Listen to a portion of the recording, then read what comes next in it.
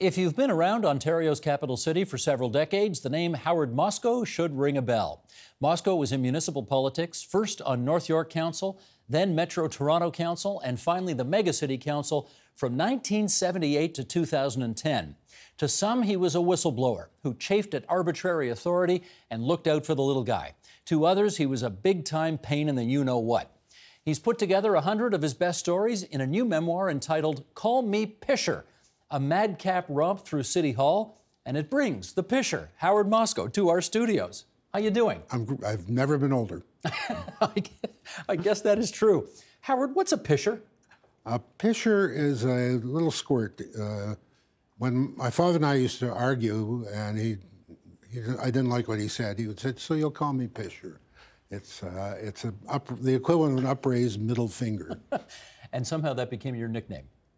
To your father over the years. Yeah, it's kind of an act of defiance. An act of, well, that suits you.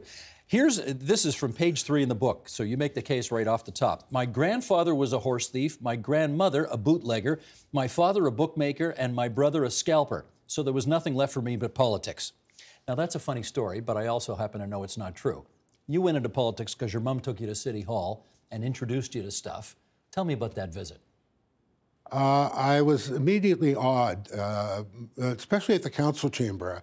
I looked at this big football-like petition at the top, and I wondered what goes on behind that petition, and I just somehow had to find out. How old were you? About 12, 13. And you think the seed was planted right then and there? Oh, the seed was planted before that because I really became interested. I used to go to the Ontario legislature and sit in the balcony hoping to hear Joe Salzberg speak, who was our member of parliament. He was the only communist ever elected to the legislature, and he was articulate in a couple of languages. When you first got elected, the North York Traffic Commissioner, Sid Cole, apparently said to you, "Politicians come and go, but I'll be here a lot longer than you, so play ball with me and we'll get along." Yeah, Sid was wrong. You didn't take his advice, eh? I didn't play ball, and I happened to be there longer than he was. You did last longer than him, didn't you? 32 years. My goodness, that's a good run. Once upon a time, we're going to go through some of the stories in the book here, obviously. Once upon a time, they used to spray the grass, I gather, in North York with a chemical 2,4-D, and people got sick. You eventually got that banned by challenging a fellow councillor to drink it. What happened? Well, I knew that Ewell, who was the councillor, was opposed to this. He said in committee, a salesman once told me you can even drink a glass of this stuff. So I was ready for that line. So when Ewell made his "you can drink the stuff" speech, I pulled out a can of Killex and a shot glass. I read the label on the Killex, poured the shot, and I said, "Put up or shut up." The motion carried. He shut up. He didn't put up. He shut up. That he was couldn't Bob put Ewell. up. And North York was the first municipality to at least put up warning signs when they were spraying. Well, in fact, if I recall, and Sheldon, you want to put this one up? Look at the monitor here in the studio. Didn't they tell you that it would cost $150 a sign to put these up? Yeah, but I happen to be a former art teacher. I had a silkscreen shop in my basement. So I went home that night, cut a silkscreen, printed off a couple hundred signs, walked into the commissioner's desk in the morning and threw them on his desk and said, "These cost me 15 cents each." I bet they love it when you show them up like that. Oh, yeah. Not too much. You had, I have to say, because I was a City Hall reporter about 36, 37 years ago, and had the pleasure of having a front row seat to some of the best fights in politics ever between you and Mel Lastman, who was then first the mayor of North York, then eventually the mayor of Toronto. Why did you two fight so much? You know, first of all, I had an instant dislike for each other because he was a stereotype that I've been trying to live down most of my life, you know, a fast-talking hustler. Secondly, it was an act of fate. The Toronto Star established as an experiment, a local news, half a page a week of local news. And that became so popular, it grew into 2 full pages a day. So they had an actual bureau in North York full of reporters who had to have stories. Every day somebody would come into my office and say, "Have you got a story?" And I always had 1 or 2 in my back pocket. When there was no story, the bureau chief used to pop his head in my office and say, "Do you know what Lastman said to you, called you? He called you a blankety blank blank. What's your response?" And then he'd go back into Lastman and get Lastman's response to my response, and he had a story. So a theme grew up in North York of Moscow versus Lastman. that was larger than life simply because the Toronto Star needed to fill 2 pages of news. Did you two genuinely dislike each other, or was a lot of that just for the cameras? Some of it was for the cameras, but there was a lot of dislike there. Your wife bought his toupee. What was that about? This is my prized possession, okay? They were selling, Glassman I used to feel sorry for him because he was having these terrible headaches until they were hair aches. So he was getting plugs of hair planted into, I don't know where they got the plugs from, okay? But there's no truth to the rumor that when he saw a pretty girl go by, his head went to a point. But nevertheless, she bought this at an auction for, I think, $32, the best $32 investment I ever made. So I would start off by coming into the council chamber, opening my briefcase, taking out the rug and dusting off my chair, and it would just drive them up a wall. Then it became a media star, pictures in all the newspapers, all the television shows, and so on. In fact, I said, you can't become mayor of North York unless you own this. Now, I tried to donate the thing to the City of Toronto Archives, but they couldn't take it because they couldn't take three-dimensional objects. If it had been Flat Stanley's wig, they would have grabbed it. No problem. Mel Lastman managed to get North York called the city with heart. And we have a shot of you actually here.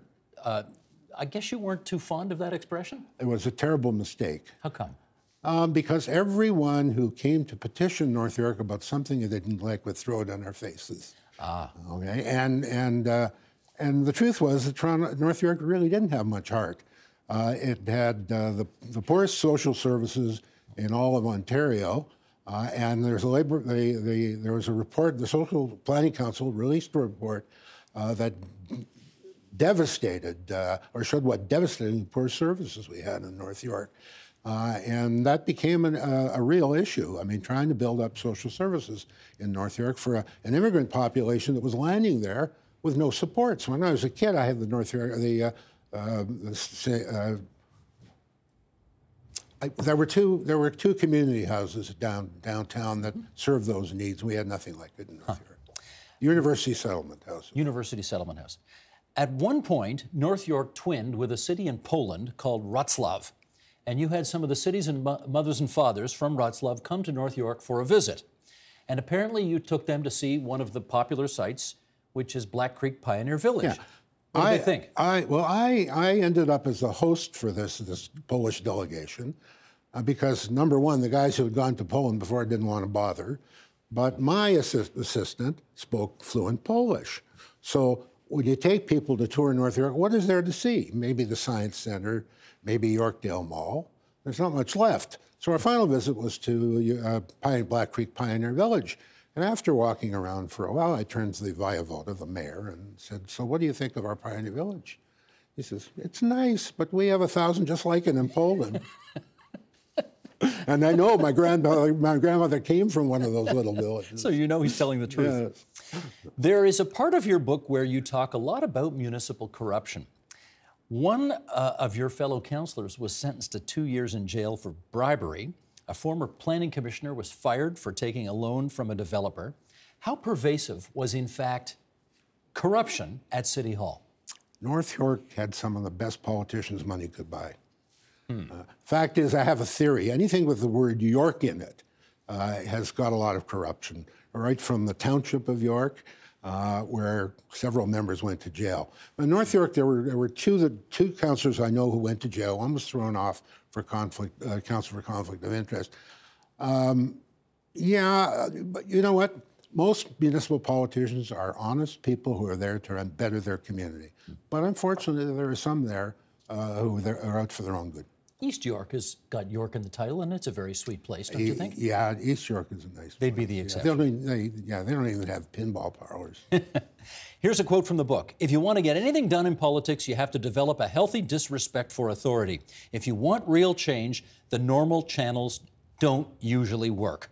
Why not? Because when you get locked into a job like this, everyone wants to conform to the norm. And I'm the kind of person who, when I see something, even a little irritant, I have to fix it. Do you know why you chafed at authority so much? Well, maybe it was my relationship with my father. He trained me for politics. We used to argue at every meal. So arbitrary authority used to drive you nuts. Just to drive me nuts. And still does, probably. George Bush, the father, was invited to come to the Rogers Center, then called the Sky Dome, to throw out the first pitch at a ball game.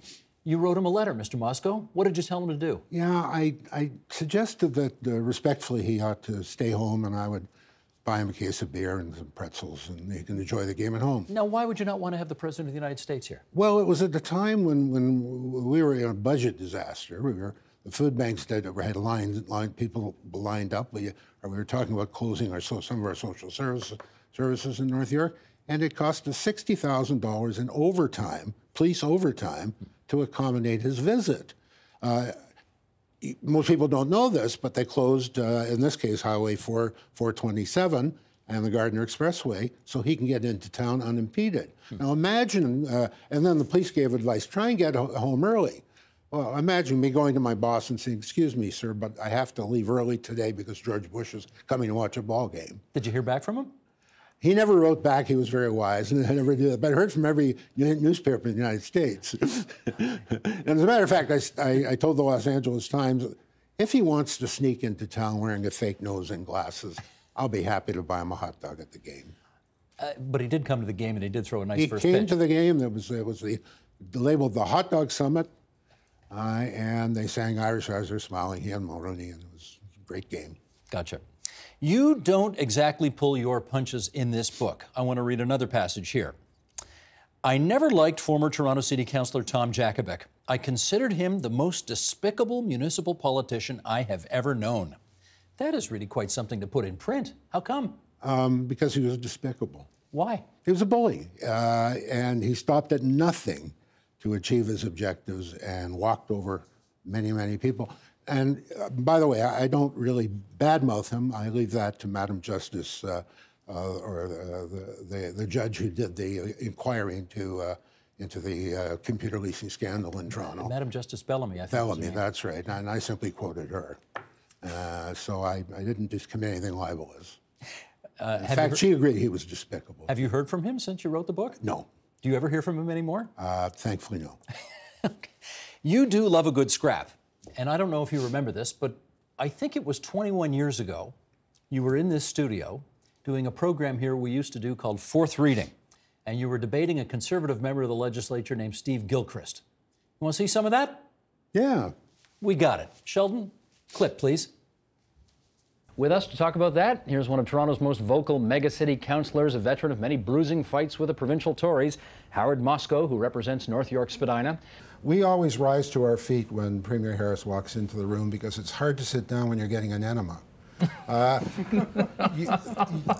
You think about what they've done to Toronto. First of all, they've slapped a higher education tax on Toronto than anywhere else in the province. They were supposed to even this out. They promised to even it out, but our businesses are going to pay through the nose, and the money's going to be siphoned off and just redistributed around the province. Equal time. I thought you wanted brief opening comments. Yeah. Oh, sorry, I'm only warmed up. Okay. Well, but I'm prepared to sit back and let you defend. Maybe we'll cool you down with some facts. We'll let you defend an indefensible position. There's something about Tories that gets you going, eh? What is it? It's their philosophy. Mind you, personally, I have some very good friends who are Tories. So, okay. Names who?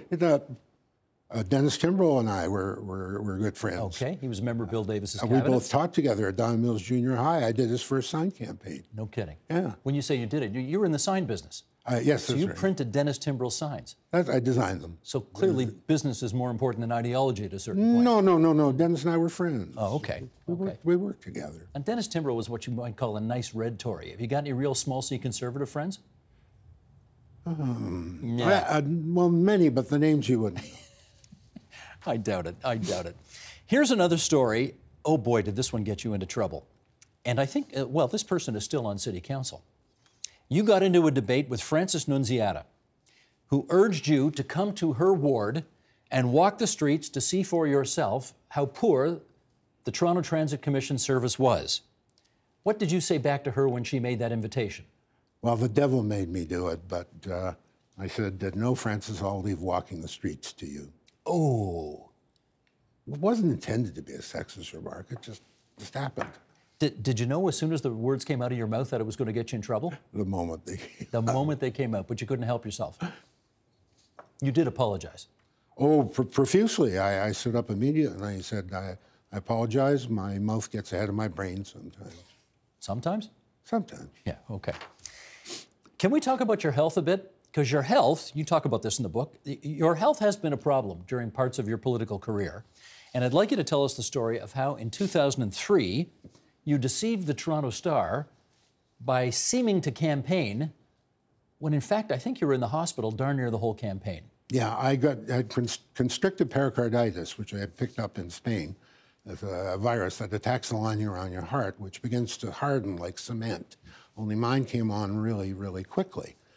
So they rushed me off to Mount Sinai, and I was in Mount Sinai for about maybe 5 or 6 months off and on. And I knew that if people found out the election was coming up, if people found out I was ill, I'd have a heavy-duty opponent. So a cone of silence fell around my office. We pretended I was still in office. I could go to meetings and act as if I were normal. But from a hospital bed, I did all my interviews by phone. I did my emails by phone or by dictation, conference called all my phone calls, and I was in all intents and purposes still in office. And how about when the Star wanted a picture of you? Well, that was difficult. The Toronto Star, you're the senior counselor. We want a picture of you canvassing in your ward. And I said, well, you got stock photos. Use them. No.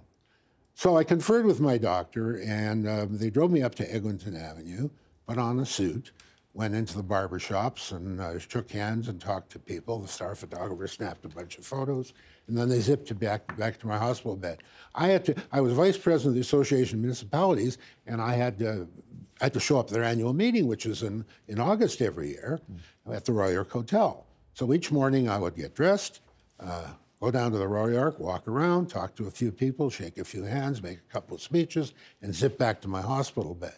In fact, Sue Ann Levy at the Toronto Sun used to write a column criticizing me for getting a hotel room at the Royal York, an expensive in-town hotel room, and I didn't disappoint her. I got the hotel room. I knew I would never use it. Well, one of the councillors, Suzanne Hall, came to me and said, gee, I'm tired. I don't feel like going back to Rexdale tonight. I said, I have a meeting in my ward. Use my hotel room. And so she used the bed. The next night, Baz Belkacem did the same thing. And when Sue Ann interviewed me, I said, well, Sue Ann, we saved the city money this time. 3 of us shared the bed. Do you feel a little bit bad about deceiving the viewers, the voters rather, as to your condition? No, I don't feel the slightest bit bad because I had my operation. They removed the lining around my heart, and I was back into politics. You're as good as new. You retired in 2010, which is the year Rob Ford became the mayor. And I wonder if you had it to do it again, would you have wanted to hang around one more term just so you could have crossed swords with him? Oh, yes. Just like I hanker to be in the American Senate right now. I'd have the time of my life. I mean, I knew Rob. I served on council with him 10 years. And to be there with he as mayor, I've written 3 books now. What is the secret to your wife Gloria's putting up with you lo these many years? Oh, you have to ask her. She's a very patient, loving person. Clearly. I was going to say I shouldn't tell tales out of school here, but what the heck? I mean, your next birthday is going to be your 80th. Yeah. And I wonder if Gloria lets you, that is. If I live that long. How about I just ask a nice, simple final question? How do you feel about life at age almost 80? I'm completely engaged in my life. I've become really excellent at do the Toronto Star Daily crossword puzzle. I'm bored. Sometimes when I watch city council meetings, I think I know what Howard Moscoe would say if he were here right now. Yeah, I try very hard not to watch council meetings because I don't want to affect my health. You want to keep the blood pressure low? Yeah, I keep it low. Got it. Well, I got to tell you, the book was as advertised, a madcap romp through City Hall. Very nostalgic for a former Toronto City Hall reporter, I must say. Well, I hope everyone who's watching today goes out and buy it. You can buy it at Spacing's bookstore on Kensington Market, or you can just Google me and you'll get my publisher and he'll send it to you directly, or buy it on Amazon. Get those plugs in. It's called Call Me Pisher, and it's brought Howard Moscoe to our studio tonight. Thanks, Howard. Thank you. The Agenda with Steve Paikin is brought to you by the Chartered Professional Accountants of Ontario. helping businesses stay on the right side of change with strategic thinking, insightful decisions, and business leadership. Are you on the right side of change? Ask an Ontario CPA.